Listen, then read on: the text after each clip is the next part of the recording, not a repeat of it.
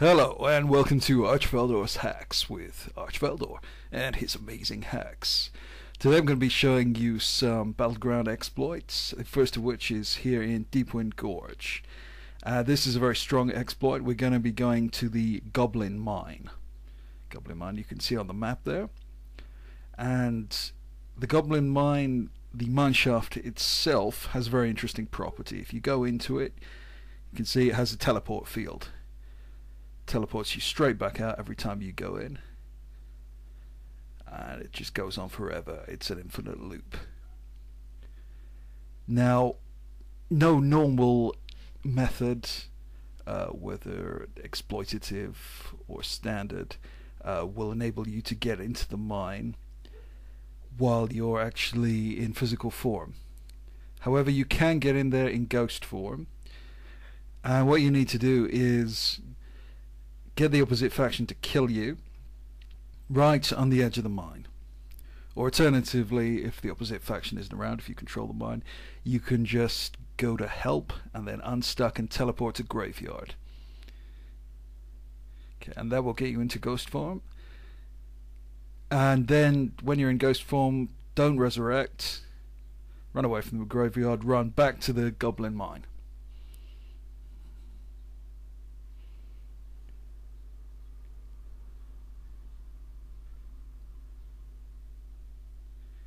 When you're back at the Goblin Mine, you can actually go past the teleport field. The teleport field does not work when you're in ghost form. You can go to the back of the mine, and the back of the mine there, the teleport field ends. So you are now completely inaccessible. What you can do is, say like you're a hunter here, you can send your pet out to defend the mine. If the pet is killed, then you can simply resurrect it and send it out again. And because your character, your toon itself, cannot be killed, because no one can get at you, you can do this pretty much indefinitely. You can't take your own toon out of the cave without hitting the teleport field and being booted outside again, but you can repeatedly send pets or minions out to defend the mine. So that's how it works for pet using classes.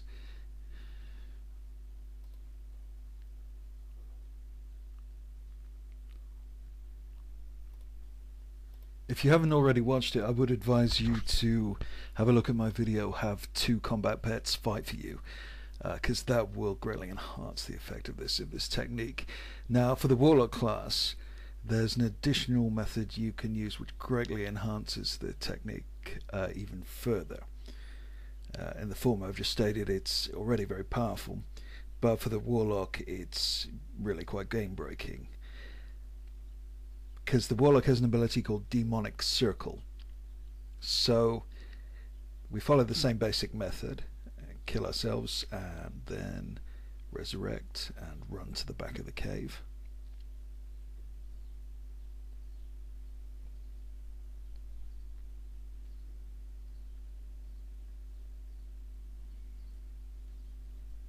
What we're going to do when we're inside the mine at the back here is just lay down a demonic circle, and we can teleport back to that location at any time.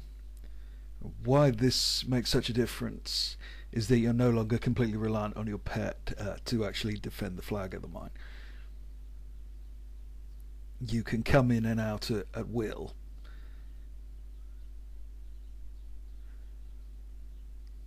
So now I'm outside.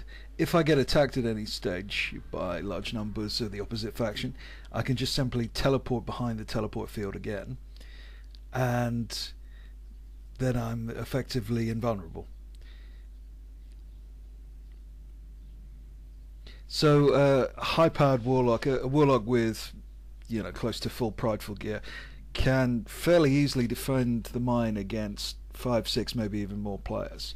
And that's really a crucial difference. It basically means you're going to win almost every battleground you fight, unless the teams are hopelessly mismatched to begin with.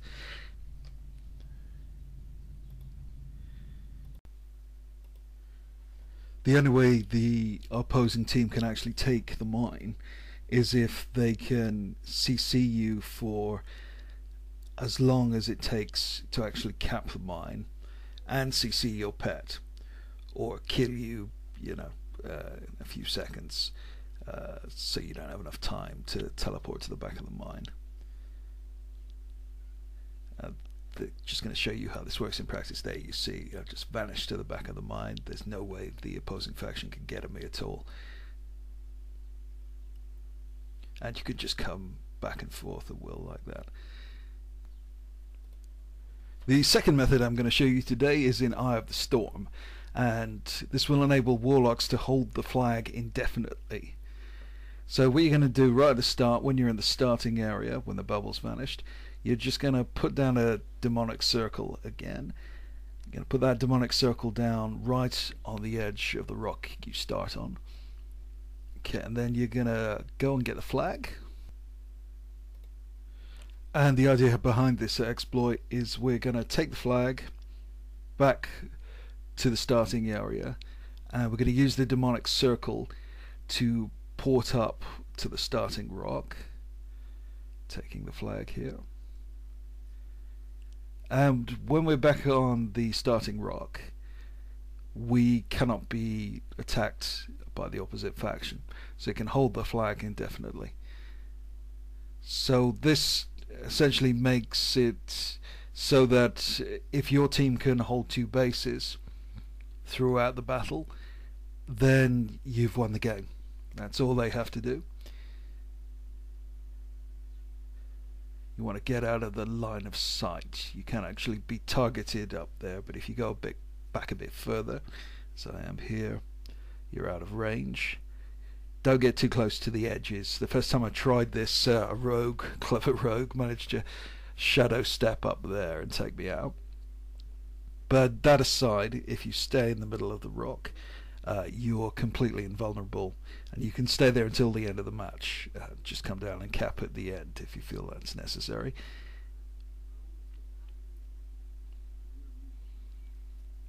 One useful advantage of this is that if you're on an alliance team that likes to fight in the middle all the time, there really is no point at all in them doing that, so they tend not to. That itself is actually quite a huge advantage.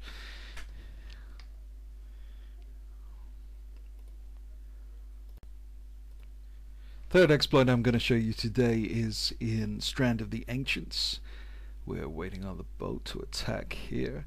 Need to be attacking first. Again, this is a warlock exploit, and I'm going to be showing you how to get inside one of the gates. Okay, so you're attacking as normal. You basically just want to fight as normal for the first round. See if you can take those gates down as quickly as possible. Then, towards the end of the battleground, you want to go to a gate that's already been knocked down. Just lay down a demonic circle, and that demonic circle will persist through the rounds. When it comes to the next round, that demonic circle will still be there, and you can port straight back there. Going back to that gate where I laid the circle down.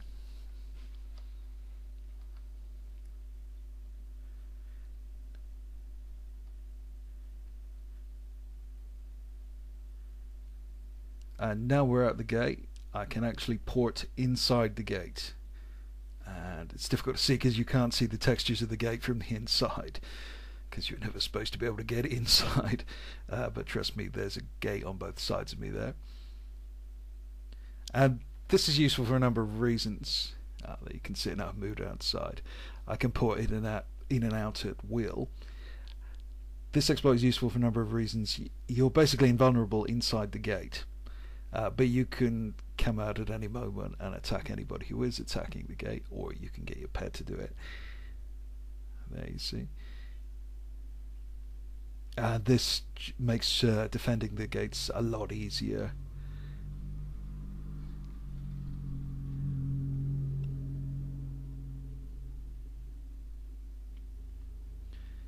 So I'm basically invisible while I'm inside the gate. My pet isn't.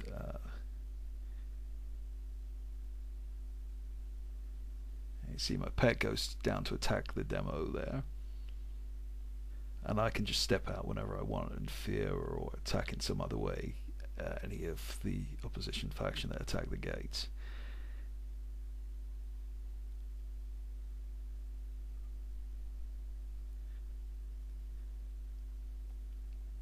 And if I start to take too much damage outside the gates, then I can just pour it back inside the gate again, and I can just back up and come out of the other side.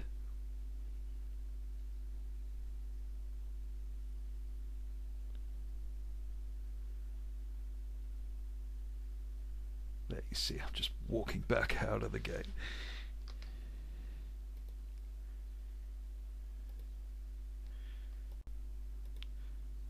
The penultimate exploit I'm going to show you today is in the Battlegrounds, and again we're at the mines. There's something about mines in Battlegrounds that are very buggy,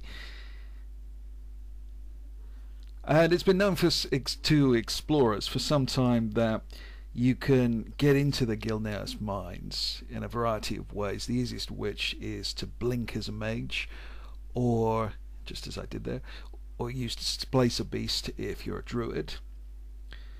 There's actually a number of other ways, such as using a two-seater mount, or I believe the Darkmoon Tigers still work. And this can be used not just as a tool for exploration, but also as a means of escaping from dangerous battle situations. But it can also be used to lure other players into the mines. This rogue, for example, she can't get in normally, but when I'm standing right by the gate, she can use Shadow Step to come in after me. Warriors can do the same thing with Charge.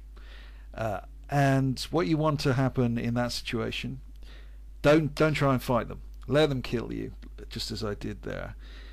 Because then they're completely stuck in the mine. There's absolutely no way they can get out unless they use help or unstuck. Now, you'd think everyone would do that, but in the vast majority of situations where I managed to lure somebody into the mine, and I've done this a lot, they tend to either wander about and have a look around just because they're curious, or they just simply obviously don't know how to get out. Or in that particular case, I think the young lady is a bot. For whatever reason, you'll often find you take that player out and effectively the whole team is a man down. That's much more significant than killing somebody, and having them res for 30 seconds. They're just completely out of the game. The primary method I use to get people into the mines in the first place is the mind control belts you can use with engineering, or you can sheep them inside the mines also. Okay, the final exploit I'm going to show you today is in Alterac Valley. This is a subtle thing, but for players in the Horde faction, it's quite significant. It's essentially just a wall walking glitch. But I think if you just think about the implications of what I'm going to show you, you appreciate what a significant difference it can make. Basic problem for the Horde faction, it's well known that Alterac Valley has a massive alliance bias. I think even alliance players acknowledge this. I mean, it's certainly obvious from the statistics.